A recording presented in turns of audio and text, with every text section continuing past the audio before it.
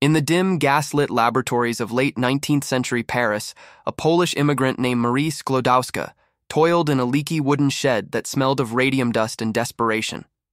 It was 1898, and the world was a place where women were expected to marry, not chase invisible forces. But Marie, with her sharp eyes and unyielding will, had other plans. She and her husband, Pierre, a fellow scientist, were hunting for the secrets hidden in uranium ore, a glowing mystery that could unlock the atom's heart. Day after day, they crushed tons of pitchblende, a foul-smelling rock from Bohemian mines, boiling it down in cauldrons that scorched their hands.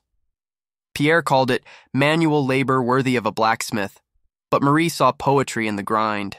One rainy afternoon, as thunder rattled the shed's tin roof, their Geiger counter, a clunky device that clicked like a frantic telegraph, went wild.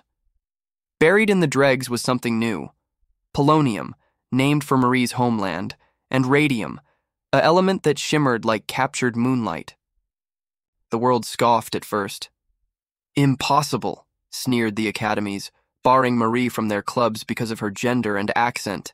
But the Curies persisted. They carried sacks of the stuff on their backs to lectures, demonstrating its eerie glow, radium-painted watch dials, and cured the incurable, turning night into a promise of dawn.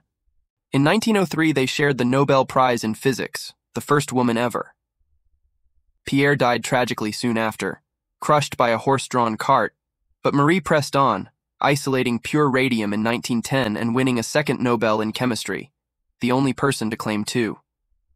Her discoveries birthed X-rays that saved soldiers in World War I's muddy trenches, where she drove little Curies, mobile units glowing with her elements, to heal the wounded. Yet radium's kiss was double-edged. It poisoned her bones, leaving her frail and glowing faintly from within when she died in 1934.